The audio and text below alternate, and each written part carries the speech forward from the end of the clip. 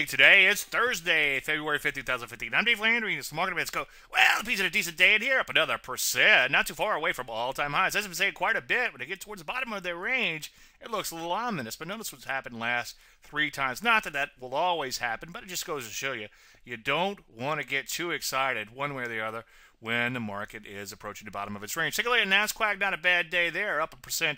Also, not too far from multi-year highs, and the Russell 2000, not too far away from all-time highs. Now, let's not get too excited just yet. Let's wait for them to break out before getting too excited. Energy's kind of bottoming out in here. So far, so good there. I like the underlying commodity a little bit better. So take a look at the USO if you're looking for some action. Metals and mining also breaking out to new highs in here. Gold and silver still look pretty good there. For the most part, you want to focus on these commodity-related areas while the market continues to trade sideways and find its way. As usual, take things one day at a time. Any questions?